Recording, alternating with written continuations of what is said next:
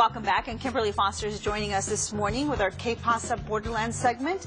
Welcome, first of all. How are you? I'm great, Christina. Thank you so much for letting me come on the show every week. It's a lot of fun. Absolutely, and I'm sure they're going to be great out there when you tell us what you have in store. I sure do. I have a great event coming up this Friday, January 19th at 7:30 a.m. I know it's early, but it's for a good cause. This is the Ride for Reading event. There is over 50 cyclists, local cyclists, who partnered with a Nashville, Tennessee-based nonprofit to deliver books to students at Douglas Elementary School. The ride, they're going to start loading everything up at 7:30 a.m. at Crazy Cat, which is located on Stanton Street, and then they'll ride down to Douglas Elementary School and arrive at approximately 9 a.m. These cyclists are here to, let the children know that they should get outdoors, be healthy, ride their bike. And it's also encouraging literacy as well. Yeah, reading is important for kids. Right? We want to let them know that, and I can't even imagine when they get there how the kids are going to react to that. Do they have any clue that they're coming? I think they do know, and they do get 2 books per student, so it is wonderful. All right, well, that is definitely for a good cause. What else do you have? And then Sun City on Tap. I don't know if you're a beer drinker, but this is going to be a really cool event. First time in El Paso, Town Square Media, and I'm partnered up to host this event out at Southwest University Events Center. Okay. Saturday, January 17th. There are 2 different times that you can go out. It's from 1 p.m. to 4 p.m. or 5 p.m. to 8 p.m. And it's $35 per ticket. There will be more than 100 beers to sample from 50 breweries around the world, 8 samples of beer. And then you can purchase more if you'd like.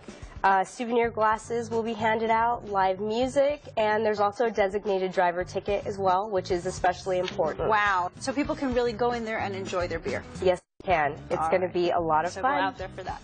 And then on Monday morning, most people have the day off since it's Dr. Martin Luther King Jr. Day.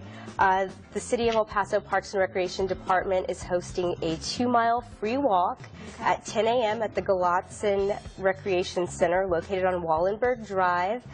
This is going to be just a fun event for the community to come out in remembrance of Dr. Martin Luther King Jr. and his legacy of civil rights and equal rights for not just for African Americans, but for all of us. Right, and have been to a lot of those events here in El Paso, and it's always just so fulfilling and just talking to people. It's just a great events to go to. It really is.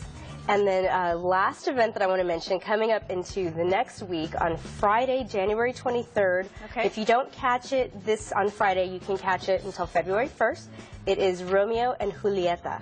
Wow. This is a little different spin, little local flavor. This is put on by KCOS in partnership with Shakespeare on the Rocks. So we'll do a bilingual adaptation of the beloved Shakespeare classic Romeo and Juliet. The Montagues speak English, the Capulets speak Spanish. Wow. And it's just kind of a cool event that contextualizes it and gives it a local kind of familiar feel of our city. So this takes place Friday, January 23rd at 7 p.m.